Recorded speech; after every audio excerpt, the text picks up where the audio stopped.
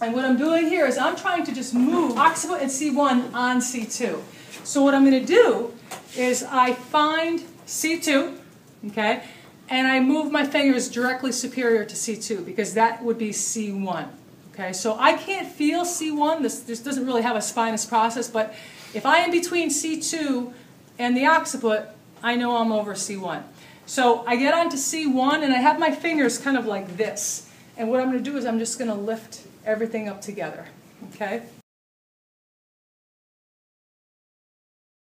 So here we go, right there.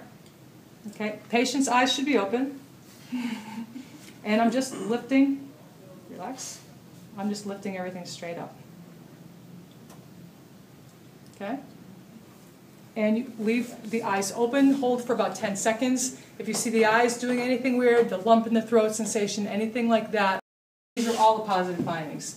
So the paresthesias in the face, the muscle spasm, the dizziness, the kind of soft end feel. Keep the eyes open when you're doing that test, all right, because you have to really be careful that their eyes aren't going all over the place. And again, if these findings are positive, these are kind of red flags. Okay, so this is not the patient that will just say, well, we'll just do an ultrasound on a hot pack and call it a day. That could be a very serious issue for those patients.